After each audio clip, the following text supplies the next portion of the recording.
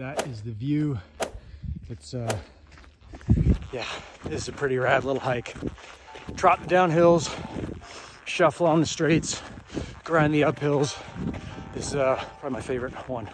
All right, up by the weather station, and GoPro right where I left it when I took off from here flying the other day.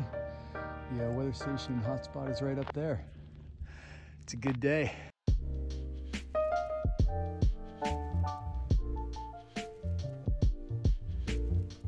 All right, got a problem. The Pi is connected. I've checked this. I can see the green and orange lights on it, so I'm pretty sure it's working. It's powered on.